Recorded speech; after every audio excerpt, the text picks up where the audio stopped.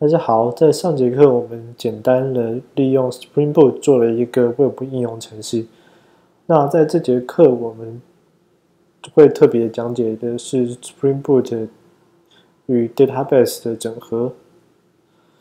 在这节课我们使用的是 H2 的 Database， 然后我们会实际上撰写 Domain Object， 接着然后撰写 Repository， 在实际操作资料库的部分。那我们就来看程式码。现在，我们先来看一下我们的 pom.xml 的部分。那我们就是要汇入两个新的 dependency， 一个就是 Spring Boot Starter Data JPA， 然后因为我们是使用 H2 的 database， 那就是还要加入 H2 database 相关的 dependency。那接着，还要再设定一下 application 点 property 的部分，这边就是需要设定data source 的 URL， 还有 user name、password， 还有 driver class name 这样子。好，那我们就实际上来撰写 domain object 的部分。因为我们这节课比较着重在于如何整合资料库，那Spring Boot 它是使用 Spring Data 来操作资料库，那 Spring Data 的部分我们就不做特别详细的解释。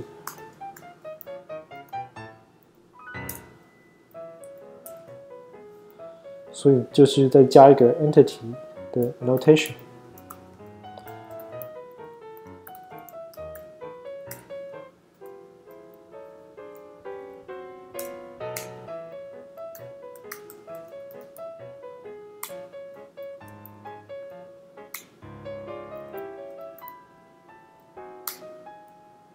好，那我们这个 user 是有几个栏位，像是 name 的部分，然后还有 password。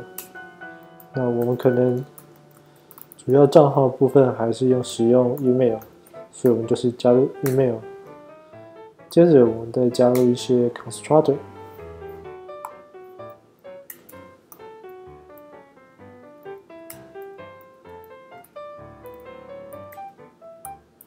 然后加入一些 get 和 set。OK， 那我们的 domain object 就大概是这样子。接着我们来做 repository 的部分。那我们这个 repository 就是叫 user repository。那我们这 user repository 的部分就是要基本上 extends crud repository， 那这部分是 Spring Data 的功能。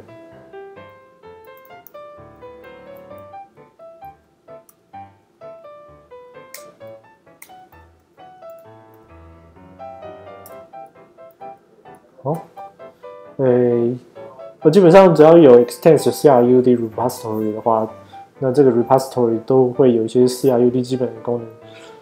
但是我们可能要客制化一下，所以我们就是来写一下。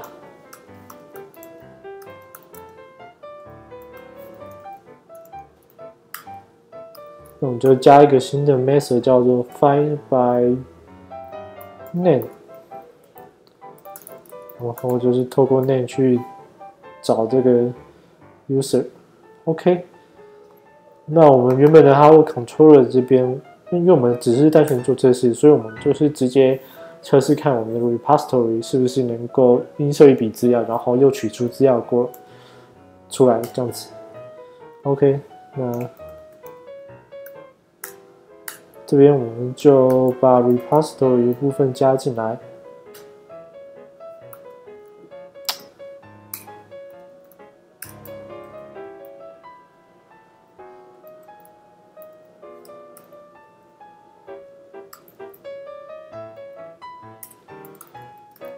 那我们先新增一笔 user， 然后名称就叫 Mike，password 随便设定 ，email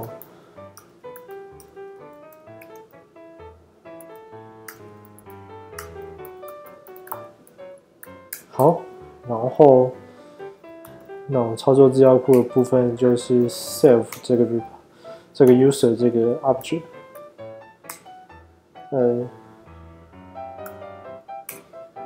那我们加一个分隔性来区分一下。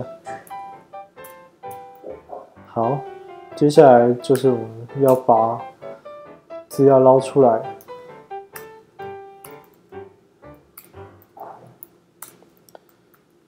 我们刚刚就是 find by name 这个，那至于为了测试，所以我们测试看看是他真的有找到这笔 user， 那我们就取他的 email 的部分。OK， 好，那我们现在实际上来执行看看。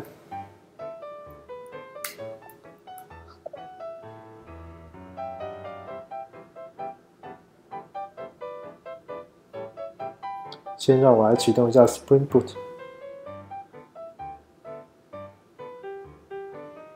好，现在启动。